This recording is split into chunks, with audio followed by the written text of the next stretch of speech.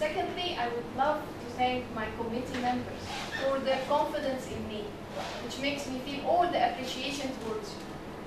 The novelty of my research stems from my integration of a risk scorecard with a balance scorecard to form a newly managerial tool. This newly managerial tool, which I call risk-based balance scorecard, for the economic efficiency and the performance excellence. I chose higher education in my dissertation because I believe that education is the chief defense of nations. The education of youth is the foundation of every country. The fastest growing segment of today's workforce is the Y generation, or what we call the millennials.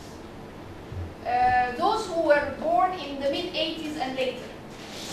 When we emphasize on building the innovation, leadership, and entrepreneurial skills for the millennials, they can transform our economy into a knowledge-based economy, so that all our problems can be solved, and eventually we can change the culture of our society, and they will transfer the knowledge to the next generation, which will be their children.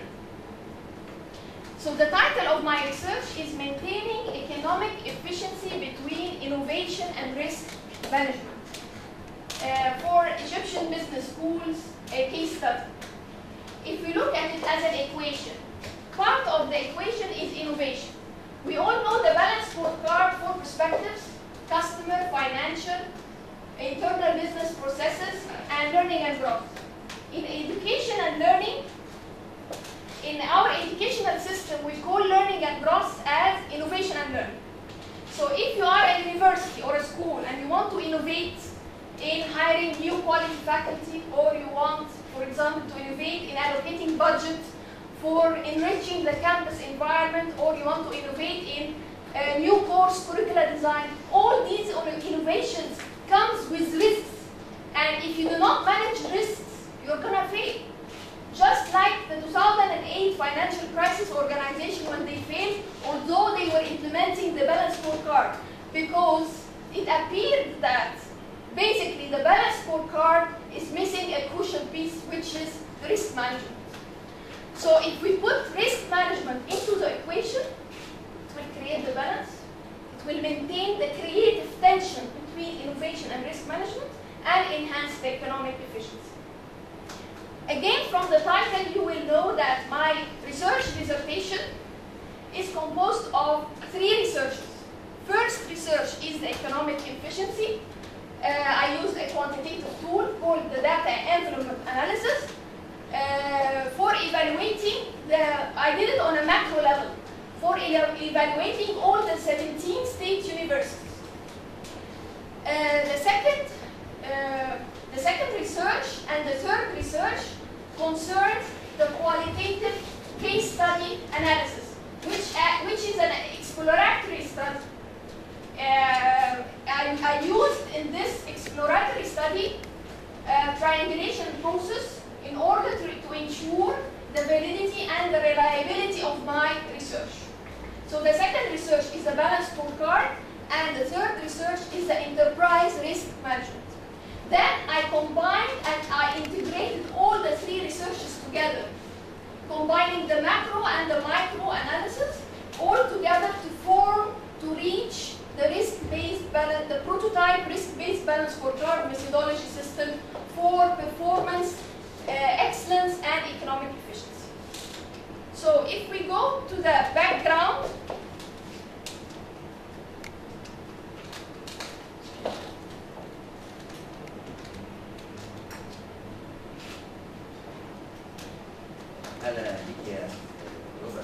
okay, the background, since the 1960s, there has been a decline in our educational system.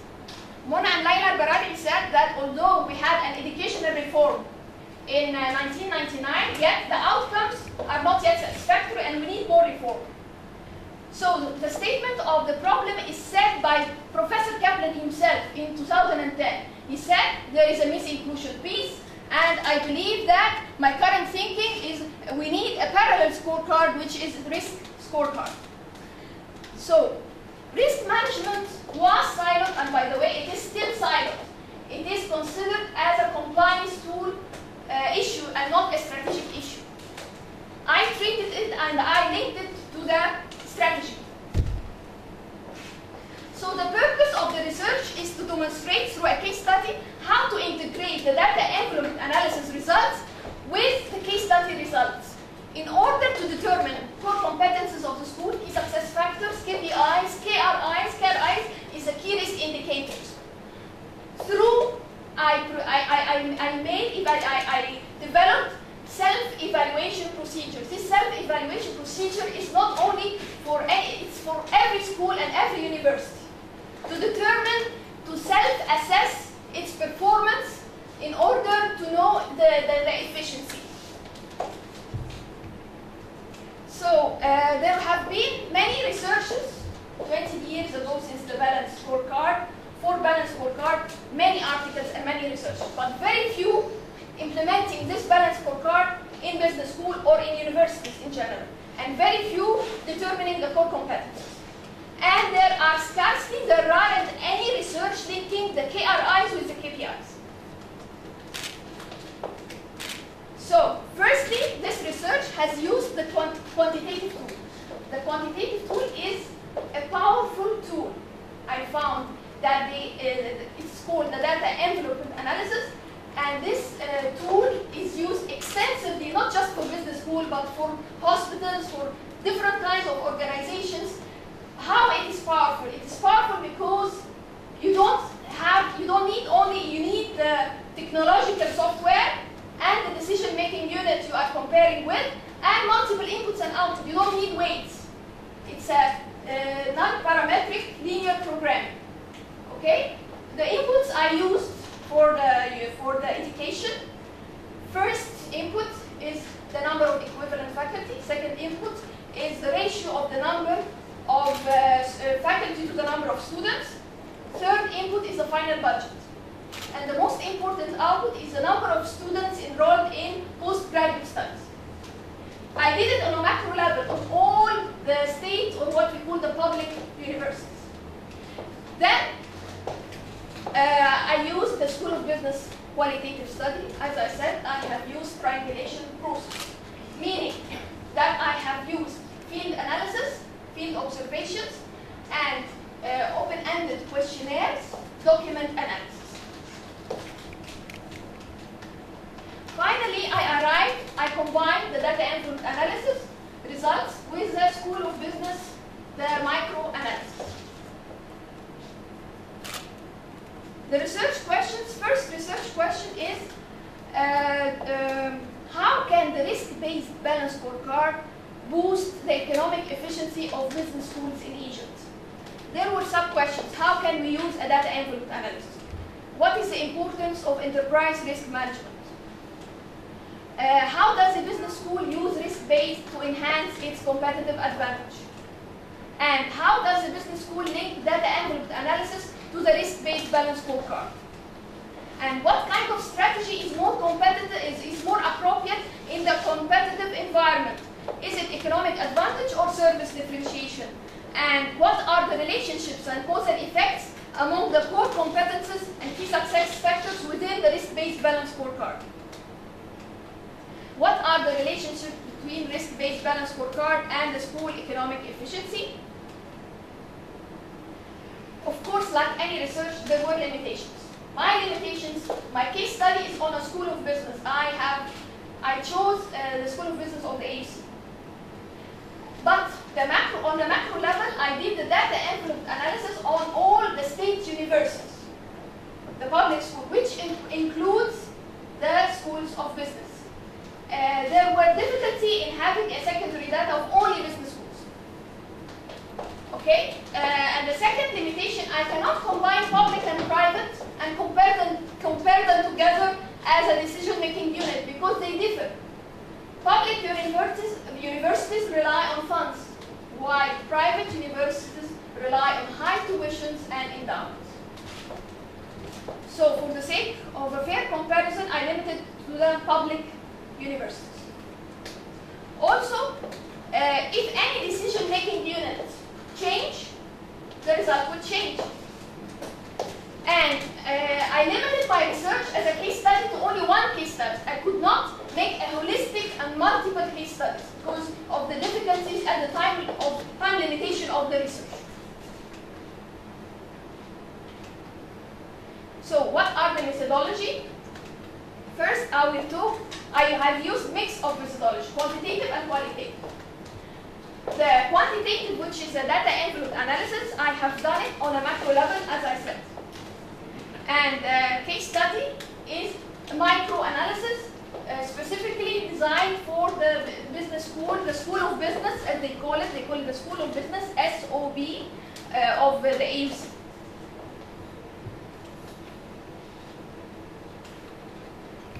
The findings. I found the findings are very interesting. First, I will address the solutions of the data envelope analysis application. Second, the discoveries of the case studies.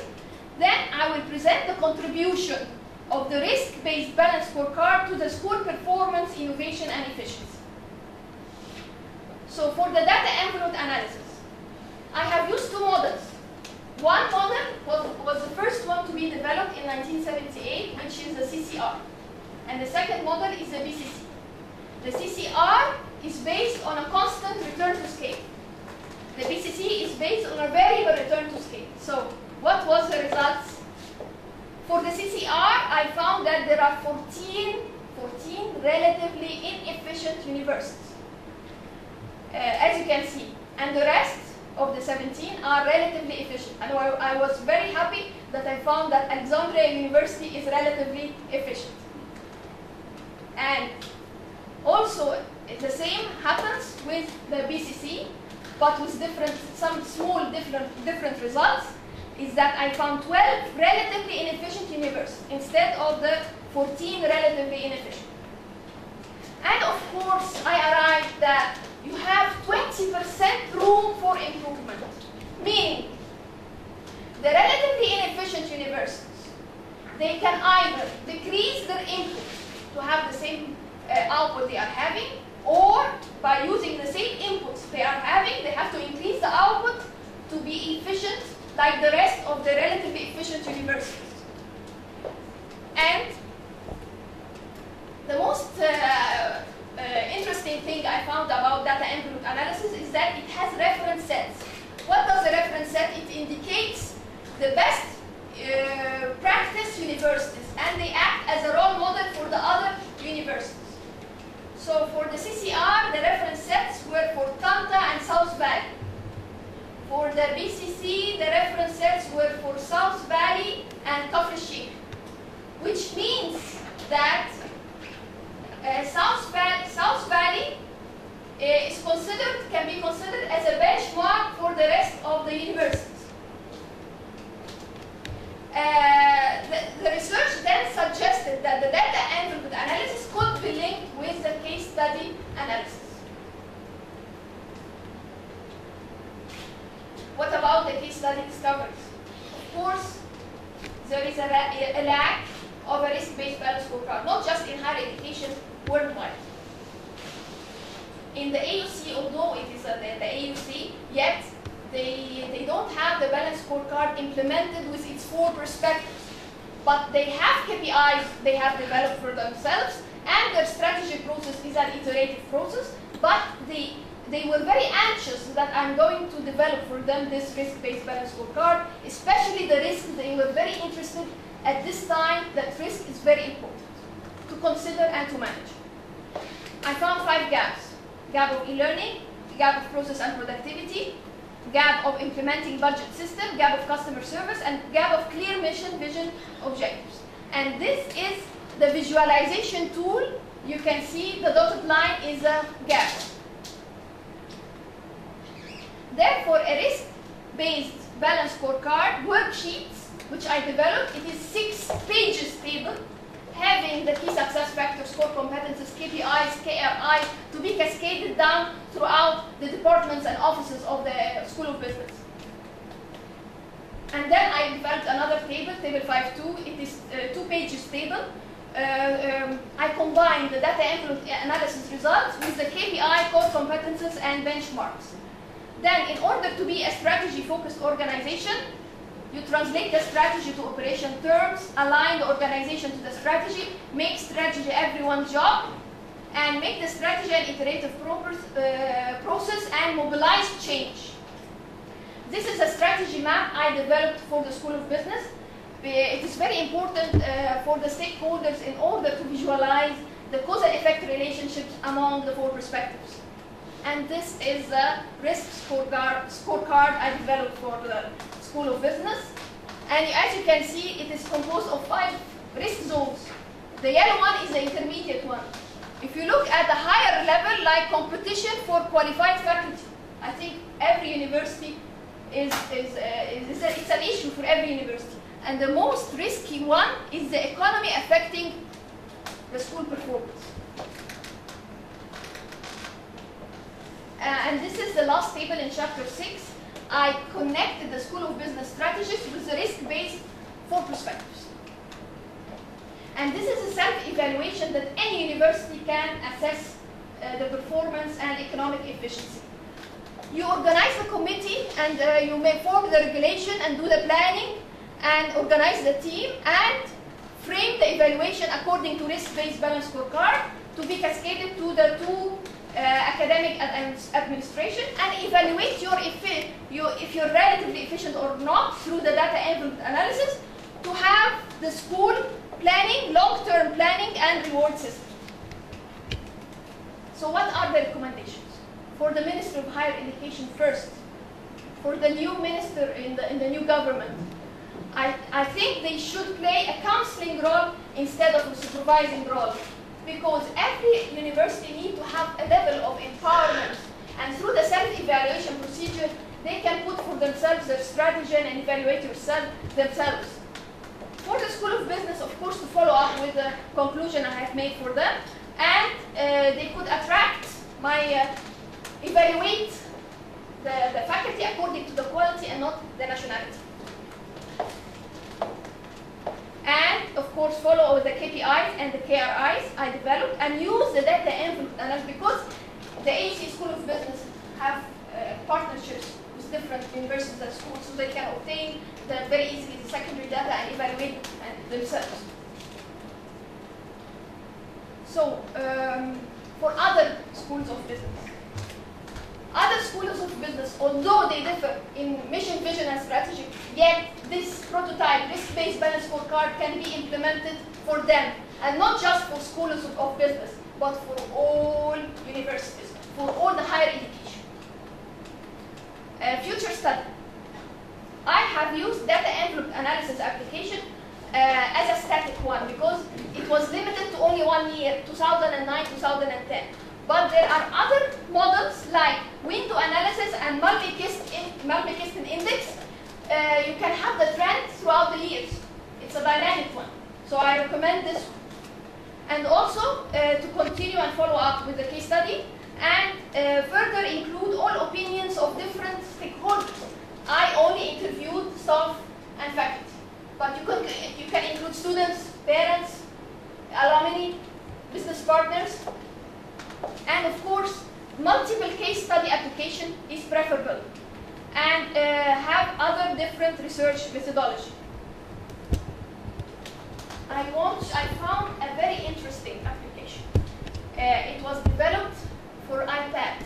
I will come and show you because I don't have the connector for each one of you. The importance of this iPad application was developed in March 29th, 2012. It is for all organizations, not just business schools, because it's very easy that you can plan, but the execution is the most difficult. The most important thing, as you can see, here is the model.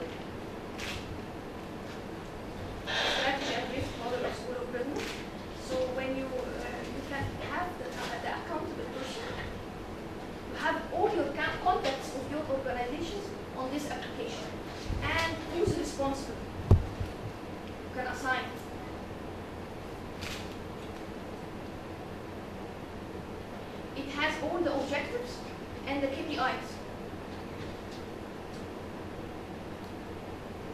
example, this objective is increase faculty quality. And you have here the KPI and the KRI. If you open the KPI, for example, you want to follow up, who's responsible? You open. This model must not exist. It exists. I made it here, but I took like this screenshots. But you didn't use it. لا مش Did you use this? You didn't use it. It is an execution plan. It is an execution plan. So I want to show you.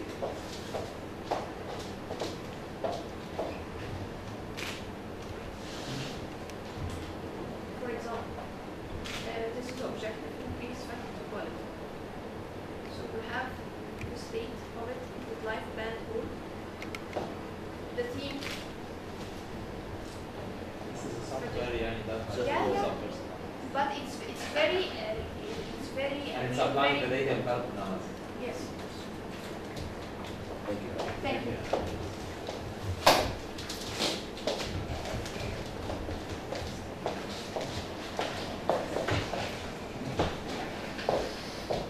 I want to thank you all for listening to my dissertation defense, and please, if you have any questions to enrich my dissertation, I will be more than happy to hear them. الأول برحب بالدكتور مير والدكتور علاء، الحقيقة بشكرهم على إن هم استجابوا بسرعة، يعني المفروض إن هو مينيمم 2 weeks نديها لأي حد عشان يقبل يبقى ريدر، هم they accepted actually material less than 2 weeks, which I appreciate very very much. Me too. I'm really from the bottom of my heart. I thank you so much. Well, I'm not really surprised إن هم, and I know both of them usually they are actually gentlemen, and أشكرهم على مش بس العلم كمان على الأخلاق إن هم بيشرفونا. وتبين القادمة متمكنة من الأدوات والمناهج العلمية متفقة في الرسالة لأهداف اللجنة منه، لأن أنت من مدى توافق المعلومات القريبة مع بحث العلم في الرسالة، وبالتالي تقترح اللجنة منحة طالبة حالة سعيد رياض درجة الدكتوراه في إدارة الأعمال DBA. بعد التصريحات البسيطة بعد موافقة المشرف أو المشرف. مبروك.